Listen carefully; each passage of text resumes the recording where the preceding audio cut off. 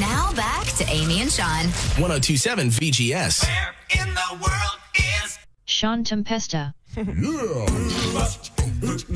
Last night, snapped at Dad.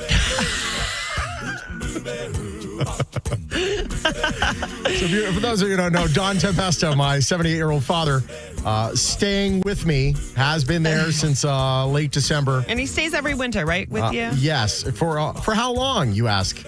For as long as Don Tempesta wants. That's how long. And occasionally he just wants to just be concerned. He was like this when I was a teenager. And he's like this as a grown-ass man. So last night, as we learned in the 7 o'clock hour, I was at the ballpark trying to find a team to play softball with. Right. No one wanted to play with me. Shocking no one. So I get a call on the drive back to the house. It's like 9:50. And do you remember, like, on the 10 o'clock news, almost all the 10 o'clock news back in the day would have this promo right before the opening of the newscast. It's 10 p.m. Do you know where your children are? Or like, depending on your city, your state, wherever you were at that point, that was the one. We had it too. Nationwide. Crazy. So I answer like, hey, what's up? You tell me. Like, what do you mean? Where are you? I'm like, I'm almost home. I'm on my way back.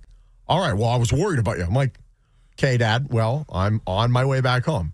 All right. We'll see you soon. So then I get home, and he comes out of his room, and I'm like, hey. He's like, yeah, don't hate me.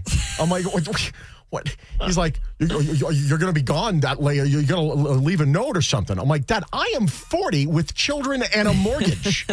I am sorry, but like, no, this is not the way this is going to work. No. Okay. Also, you've been gone randomly for random periods of time, and you don't tell me where the heck you are. I guess my question is, like, why wouldn't he call you and say, hi, where are you? Or text you, hey, what's up? Where are you? I mean, like. But there is this quote. This is true story. My mom says it all the time. My mom says this to me all of the time. And a friend of ours just sent it. It's funny how people think life will get easier when your children are grown. This is where you put your knees on the pavement and pray when they're adults. Yes. Because you can't tell them what to do. You can't you got to leave a note before you leave. No, I don't. Yeah, exactly. But I also get it. Like, I understand. I do it to my sister all the time.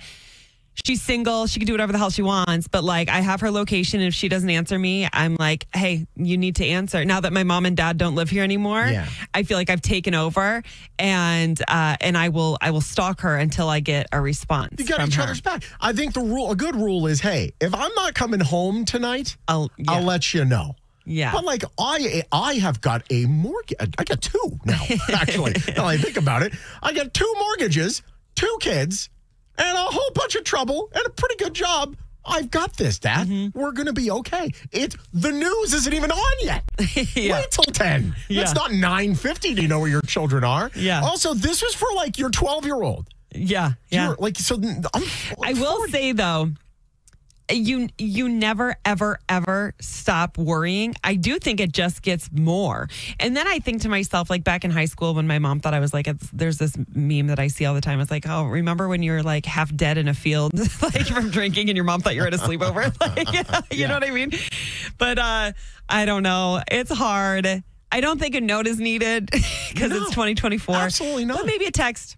Yes, but he could have texted you and asked you where you are. Yeah, sure, but don't like I am the 14-year-old. Like I'm a freshman in high school. Yeah. Dad, I own the home you're in. I own it. Like I am responsible. Oh my God. You were for sure scolded. But I scolded him back. I'm like, you know what? I've had enough. This is enough. Like, this is the same guy that like didn't let me use the microwave when I was 12 because one time I put a fork in the microwave when I was like 8. And it's just like, but some days he would let me be out till 10. But then some days he wouldn't let me be out till 10. It just depends on how Donnie T's feeling that day. Yeah. Like, no. I think I'm like that with Jaden, to be honest. Like, I'm like, hey, what are you doing? Oh, I'm at, whatever. And it's 10:30. And I'm like, well, he'll be home soon. And then sometimes it's 8 o'clock. I'm like, you better get your ass home. He's like, yesterday it was fine. See, this is my, 702-597-1027. If you have an older kid, someone that is out of school, Are you still on them that much? Do you give them, like, do you know that, hey, they're a grown adult. I love them. I do worry for them, but, like, I know they will make the right decisions. And if, heaven forbid, something happens to them, it's already happened. Well, and you know what? You is also like, because he's not texting you when he's in Boston saying, like, are you home yet? No. It's just because he's there. He probably just missed you. He was like just there at the house, like, okay, when's Shawn going to get home? He left the house at 2 p.m. He wasn't getting back till 3 a.m. He wasn't texting me saying, oh, yeah, I'm on the set right now. No, he's just like, it's exhausting. It really is. This guy's starting to wear a little thin. Dad, I love you, but honest to God.